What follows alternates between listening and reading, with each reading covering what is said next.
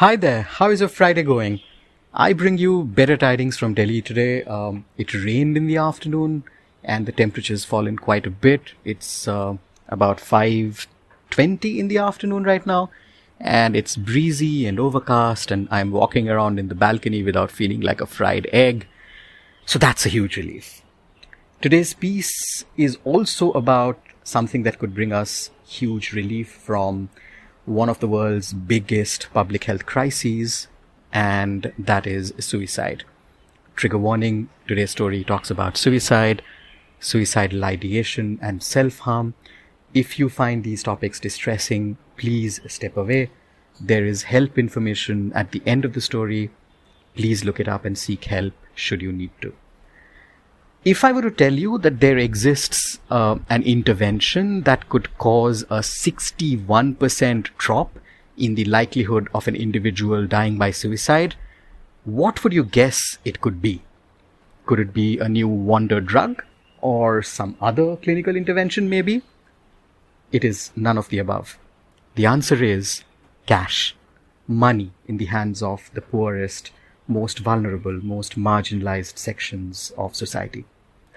Today I tell you about a miraculous exercise conducted in Brazil, which is part of the low and middle income country universe.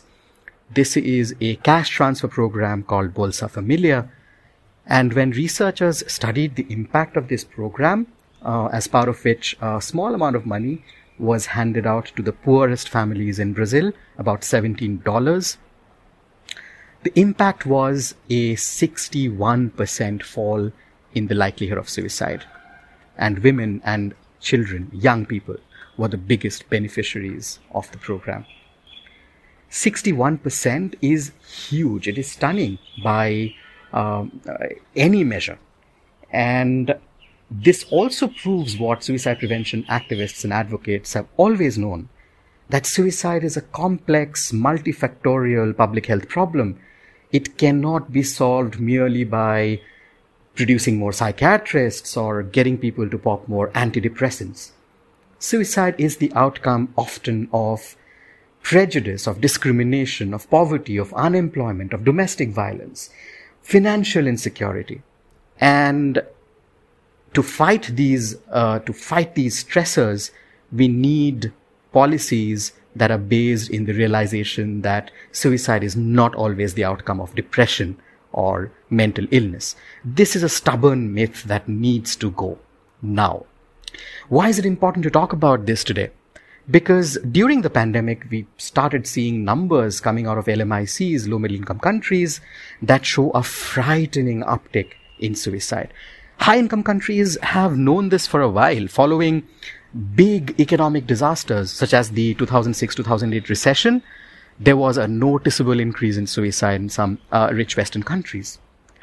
Unfortunately, in low middle income countries where a large part of the population live in financial precarity, such research has been rare.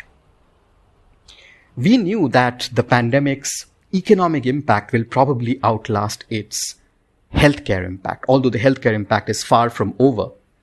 The specter of suicide, courtesy long COVID, is still looming on our heads. That's a very different problem. You can read the stories that I've written on this subject on the website.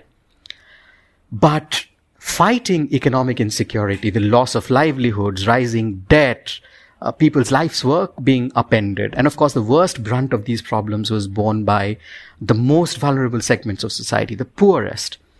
Fighting this challenge requires policy that understands the linkages between financial precarity and suicide. For today's piece, I did a lot of research, a lot of very exciting research that took me to examples of cash transfer programs in Iran, in Kenya, in India, in South Africa. And I was so thrilled to find examples of small-scale projects, interventions of varying scales, that show that if you put money in the hands of the most vulnerable, you're giving them a better shot at life. This sounds ridiculously common sense when I say this, but then policy does not get made based on common sense. It needs research, it needs evidence.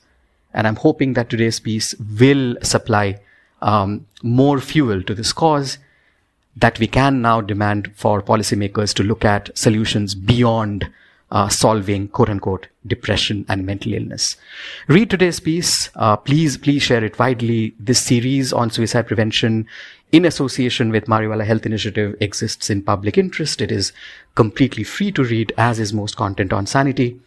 And if you like the work that I'm trying to do here with Sanity, the donation and subscription links are down below. Please consider supporting my work. I'll see you next Friday. Have a good weekend.